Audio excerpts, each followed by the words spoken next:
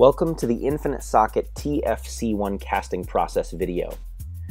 We want to disclaim the fact that your casting method may vary from what you see in this video specifically, but we want to impress upon you the fact that there are 4 clinical requirements required for every order that no practitioner can vary from. Those being anatomical markings, alignment markings, casting in the desired flexion and adduction angles, and marking your name on your impression. Once you have the patient wrapped in their casting sock, you're going to want to place your indelible markings on the patient. And I like to start proximal. I recommend that you do that. What you do is you start with the patient's trochanter and create a nice square so you can see exactly where that trochanter is going to go. So that way when you bring in your trochanteric donut, it will be right on the spot.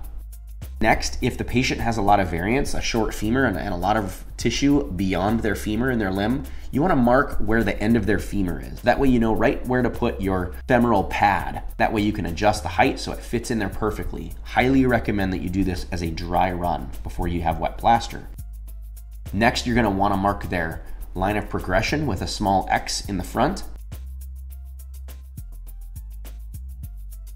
When wrapping your patient's residuum with your plaster or fiberglass impression, it's often really tempting to over-tighten with your plaster impression material. We caution you not to wrap too tightly. You want to use moderate pressure because if you wrap the residuum too tightly, it will elongate your residuum and it will end in the socket being too long.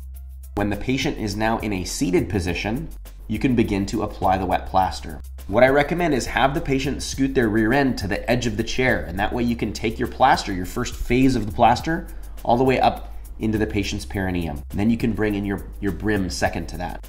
Get the patient into a standing position, and you'll bring around your brim, and what you want to do with your brim is you want to capture that trochanter, and you want to try to capture as much of the ischium as you can in this first step.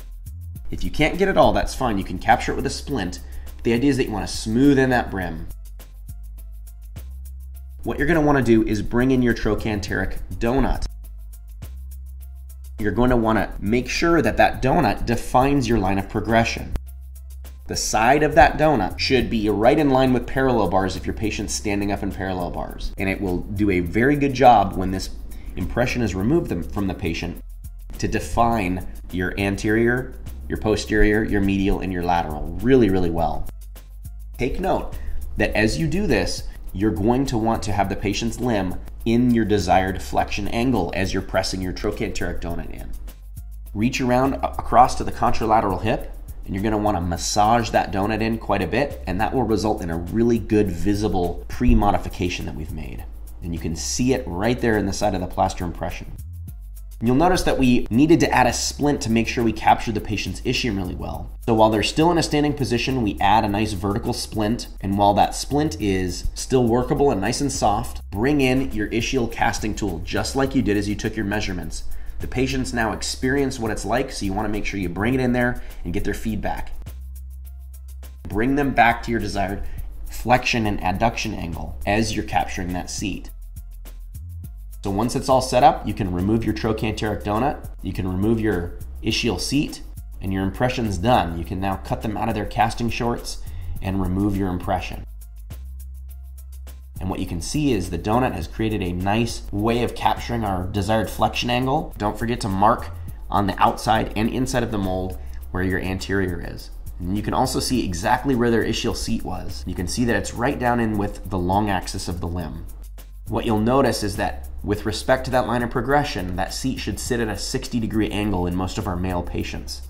You'll see that we missed just that medial corner of that ischial seat, but that's okay. We can add that right back in. By way of summary, remember there are 4 clinical requirements with your Infinite Socket TFC1 impression. Anatomical markings. Make sure you've marked your trochanter and your femur. Number 2, your alignment markings are very important. Make sure you mark anterior, posterior, medial, and lateral on your impression. Number 3, make sure you cast it in your desired flexion and adduction angles. And number 4, make sure that your name is marked on the impression very clearly and legibly.